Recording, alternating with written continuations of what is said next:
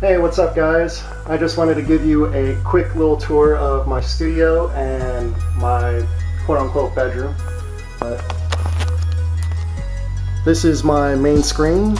I have dual screens running at the moment. On my main screen, this is where I actually make all my music. And on this screen, this is where I do my screen captures with OBS Studio. So it records anything that's going on this screen. And below that, I have my iPad.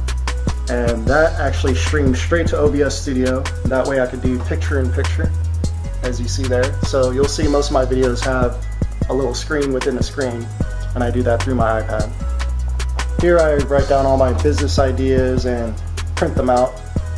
You'll see beat names behind that notebook.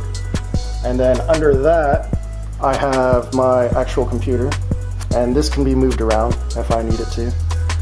I plan on getting like a drum pad or something, maybe like Machine Studio to put on here where I could actually make my drum beats, but that's later on down the road. Right here I have my keyboard. The keyboard doesn't actually make any sounds.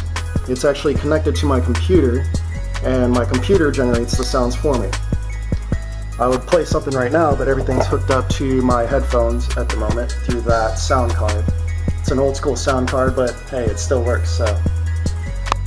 Here I have my other phone, and this actually records me playing my piano, which I eventually throw on to this computer to edit and chop up with whatever video I'm recording on the screen.